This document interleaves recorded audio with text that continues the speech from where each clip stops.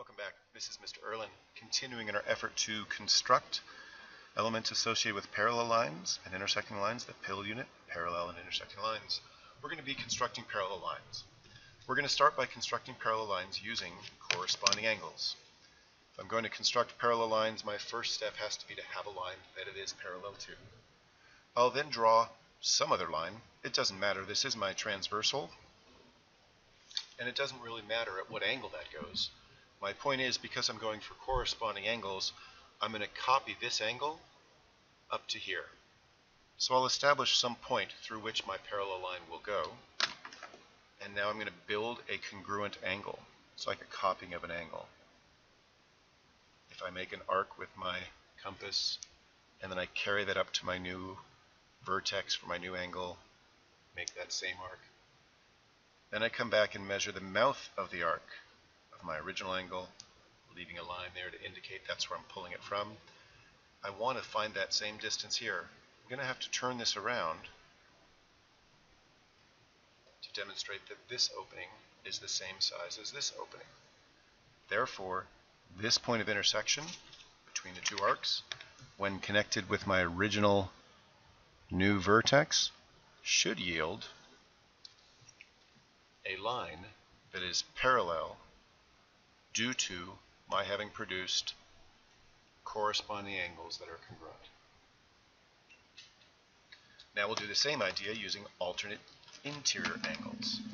I begin with a line, segment in this case, because I know I want to produce it parallel to that.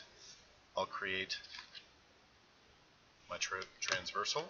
I'll pick some point along my transversal to copy an angle. And this time, instead of copying it into a corresponding angle relationship, I'm going to copy it into an alternate interior angle relationship. But the point remains the same. From this vertex, I'll make an arc. I'll then carry that arc to my new point, directing it to fall where I expect the alternate interior angle to be. Take my compass and open it up to just the right size to measure the mouth of my original angle, carry that to measure the mouth of my new angle. Take this point of intersection. I should be able to connect this point with my point of intersection, and what it produces is two lines that are parallel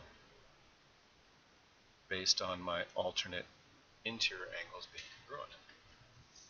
Lastly, I should be able to produce Lastly, I should be able to produce parallel lines based on perpendicular to perpendicular. In other words, if I begin a line segment, I can construct a line perpendicular by using my perpendicular bisector.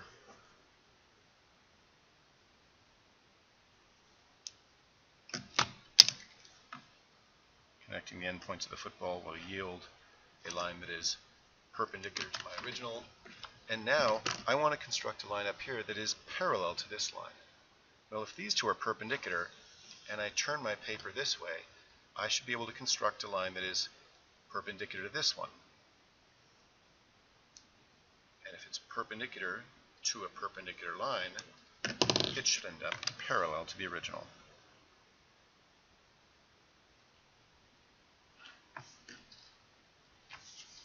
These two are both perpendicular.